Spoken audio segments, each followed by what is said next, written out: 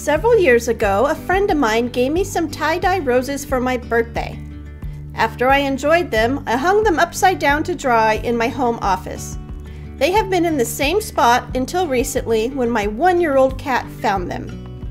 He started smacking them around and pushing the dried petals all over my room. Luckily, a few of my dried roses survived, and I took this as a sign to do something with them now. I got out my Resin Skull mold and pre-mixed some resin using the instructions on the bottle. I will list all products I am using in the description box below. Before I added resin into the mold, I poured some resin on top of my dried rose to help minimize any air bubbles that might occur when I place the rose into the resin. I am letting the excess resin drizzle into the mold to minimize waste.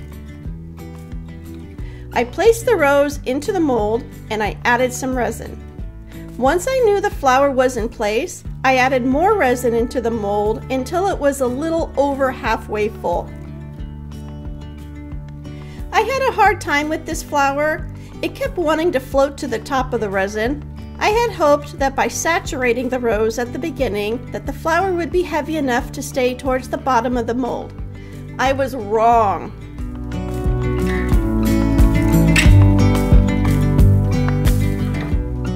I've tried multiple things to push the rose down into the resin, including a clothespin and cups.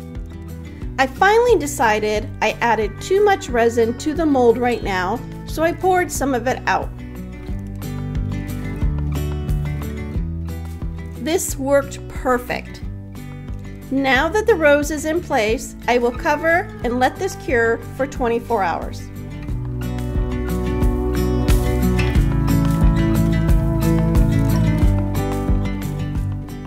It's looking good. With this next layer, I will add some silver leaf flakes into the clear resin.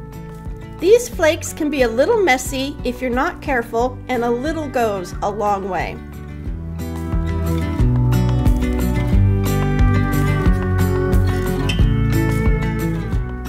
Once the flakes are mixed, I will pour the resin into the top part of the mold and I will let it cure for another 24 hours.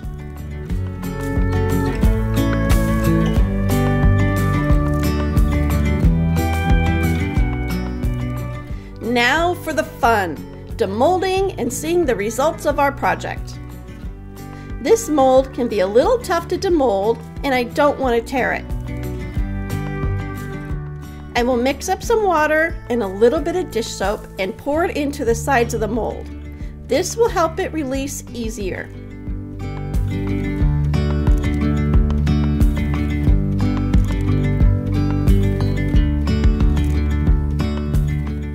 Now the resin will slide out of the mold with minimal problems.